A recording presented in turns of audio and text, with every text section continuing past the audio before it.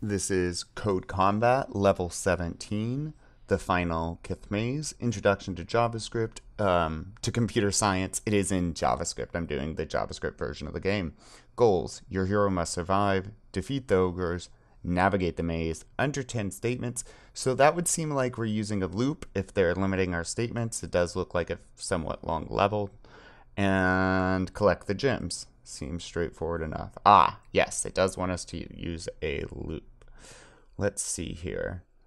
I wonder, use a loop to both move and attack. So it looks like we should place all of our code in this loop. So obviously right away we're going to move right and then up. You want to pay attention to this because if I hit run right now to check my code, and I often do hit run after each few lines, it will appear, since I go right and then up, and it will go right again, that I wouldn't need to write right here, right? Because it's right, because it's repeating, see? But you will, because that code, this code's going to need more to it than this. So there's that, and then let's go ahead and we have this enemy here. Without a name. So that's when we make a variable. We're going to give our enemy a name. Guy is my name for him.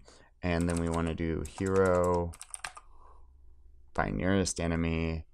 And so this is a variable, VAR variable. It's like X in math. It's now not going to represent a number. Guy represents whoever our hero sees is closest to him. And then let's go ahead and have our hero attack guy. We know since these are the ogres, they take 2 hits. Notice also we don't have to put quotes around variables because we named it just like that. All right, and then let's try going down 1 and 2.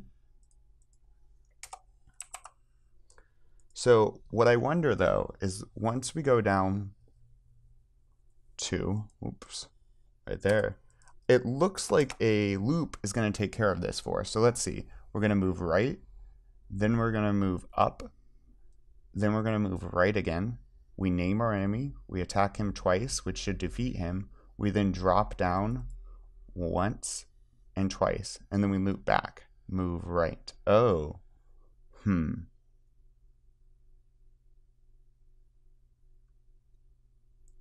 we need to tell it to move up again? Is that going to put us over 10? Let's see what this does. Ah, this is successful. So then we're going to go ahead and drop down. Yep. And then we go up. And then we go back through. Right. Up.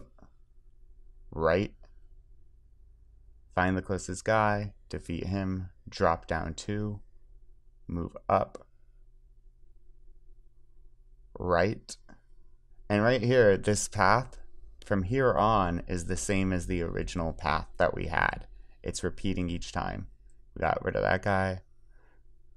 So if you can look from here and from here, these 2 points, it is the same path, right? And then just like starting here, it repeats, which is why our loop is ultimately successful. This is considered under 10 lines because comments don't count. Neither do empty lines, obviously. So, and you might say, well, but this is, no, the comments aren't going to count. So that's exactly 10 lines. Perfect. Done.